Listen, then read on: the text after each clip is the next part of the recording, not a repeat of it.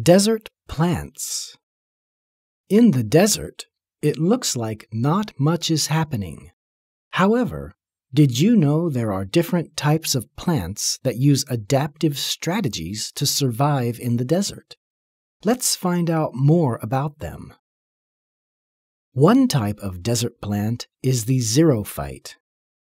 The cactus is an example of the xerophyte. These plants are very good at collecting water and storing it for long periods of time.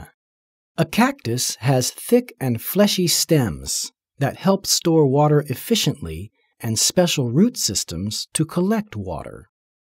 Another type of desert plant is the desert freeatafight. The mesquite tree is an example of a desert freeatafight. The freeatafight is able to gather deep underground water using its roots.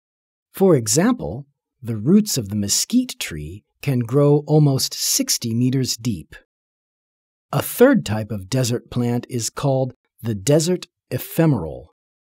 These plants have very short life cycles. They don't sprout until there is sufficient rainfall. Once it rains, they quickly grow out of the ground and lay their seeds before dying. The seeds can last for years in dry conditions, waiting for the next rainy period.